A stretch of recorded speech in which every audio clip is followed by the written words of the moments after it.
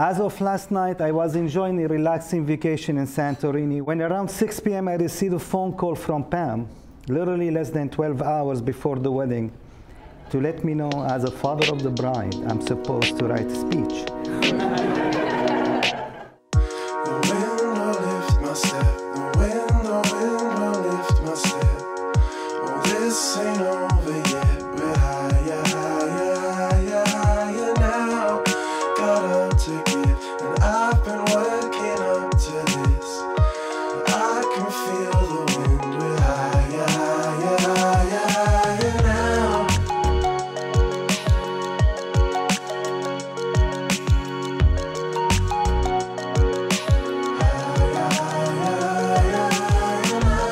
Today, as I watch her marry the man of her dreams, I'm filled with pride and joy.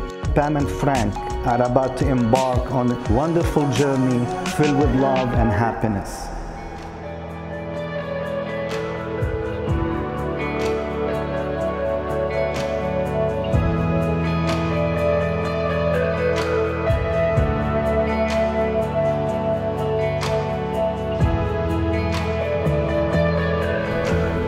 Yeah.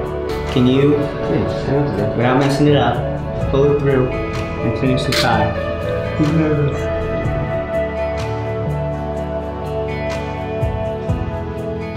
Chris, watch how I fix it, Chris. Watch this. Watch the dad. This is old man skills.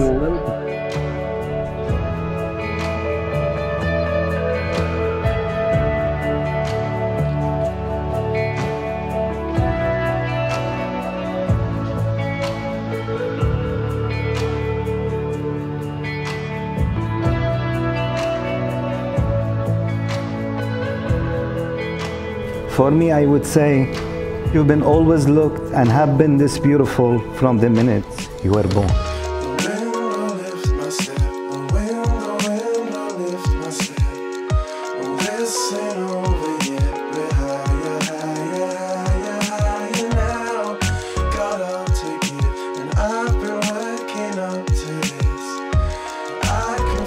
You got it, Chris. You got it.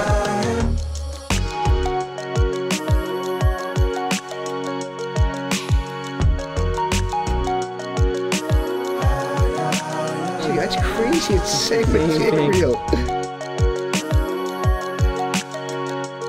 May the two of you treat each other with love, compassion, and most importantly, respect.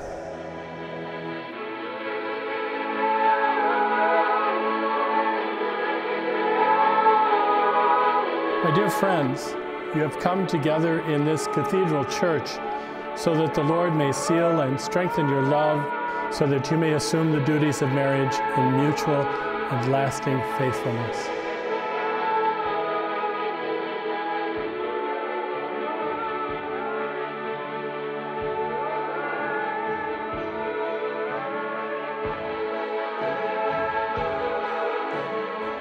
May the Lord bless these rings, which you will give to each other as a sign of your love and faithfulness.